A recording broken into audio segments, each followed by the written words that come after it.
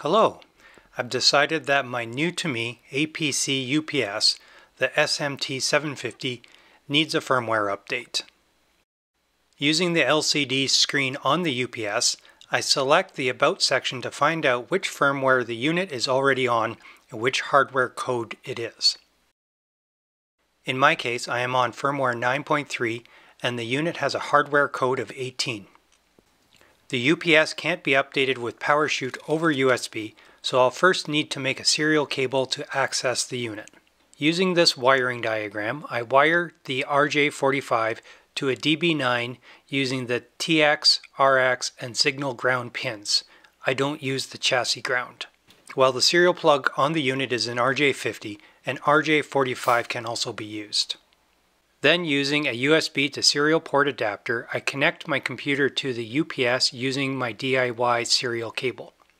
Don't use a serial breakout board, as a serial port runs at 12 volts and the breakout board will typically run at 5 or 3.3 volts.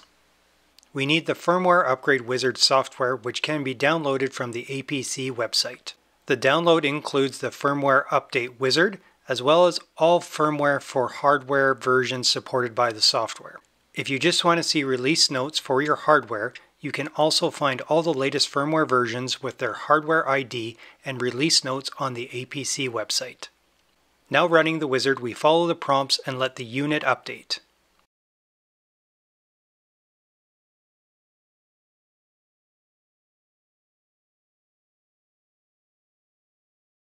With the wizard now complete, we return to the About menu on the UPS and can confirm that the firmware has indeed been updated to version 15.1.